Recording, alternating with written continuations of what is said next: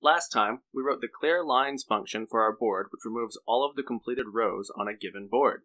In this video, we will continue writing a few more helper functions for our board module. First, let's write a function called addTetromino. This function will take in a tetromino to add and a board, and it will produce a new board where the tetromino is part of that board.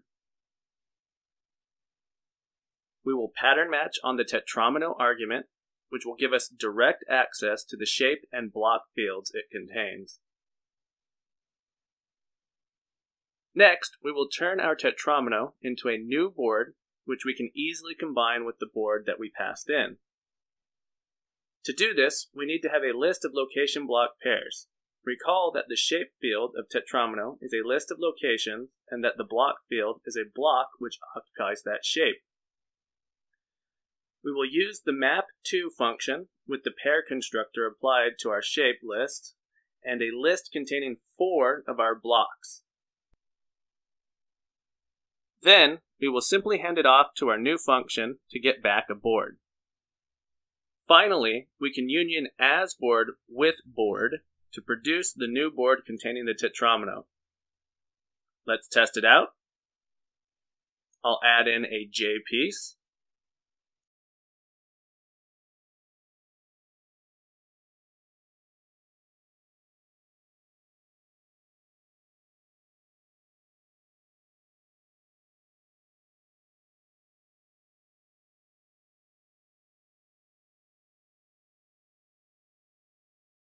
Notice it is at the bottom left of the board.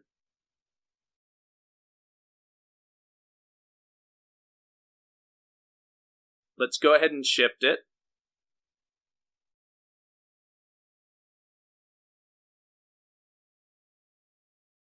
Great, this looks good to me. Next, let's write a predicate called inBounds. inBounds will take in a tetromino and produce true if all of the location in its shapes are within the bounds of a board. Because I only care about the shape of the tetromino, I will only pattern match on that field. Let's start by writing a helper predicate checkLocation. It will take in a location and tell us if that location is within the bounds. If the row in that location is greater than or equal to 0, and the column is greater than or equal to 0, and the column is less than the width of the board, which happens to be cols, then we are within the bounds of the board. The top edge of the board is a little tricky, as pieces technically start above the edge, but our pieces only ever move down, so we won't worry about it. Finally, we need to check if all of the locations in our tetromino satisfy the checkLocation predicate. To do this, we'll use the all function, which takes in a predicate and a list and determines if all the values in the list satisfy that predicate. Next, let's write another predicate. This one will be called isIntersecting.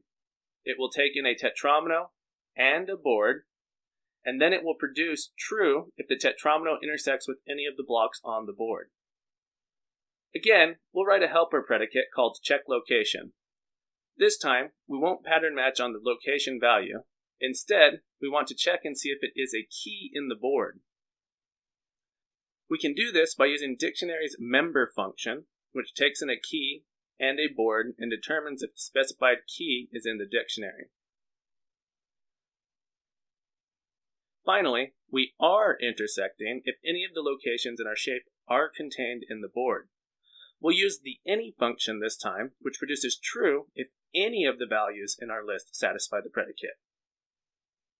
We will now write one more predicate, isValid, which will take in a tetromino and a board and produce true if the tetromino is in a valid spot on our board.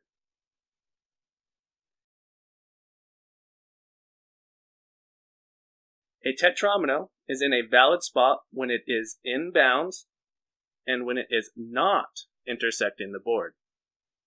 Pretty straightforward, right? Alright, let's test this a little bit. I want to be able to show more than one element on the screen, so I'm going to go ahead and import the flow function from graphics.element, And I'm also going to import the down direction from graphics.element. The flow function lets you position elements next to each other, and the down value is a direction which will specify that the element should flow downward on the screen. Next, let's move this add tetromino to our main function.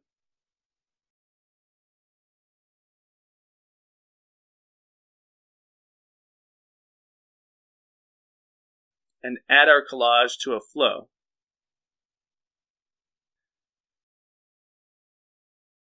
Finally, we also want to determine if the board and the tetromino we are looking at are valid.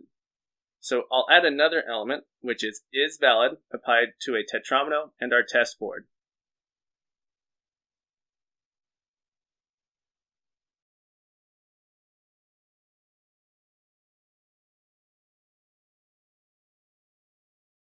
And when we refresh this, we get our board, and it says true, so it is valid. That makes sense since our piece is in the middle of the board. Let's go ahead and move our tetromino all the way to the left edge.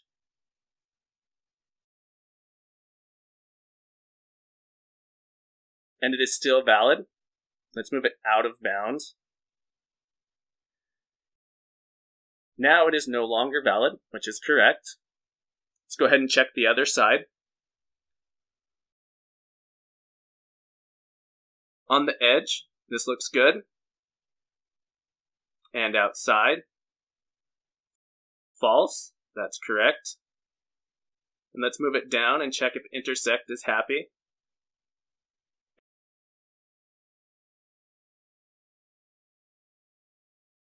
And when we're intersecting, it returns false, which is what we want. Now, let's empty the board so we can test the bottom edge.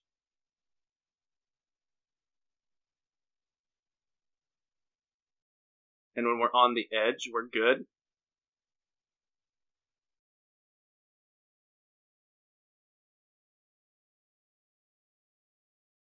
And when we're outside, it returns false, which is right. Great!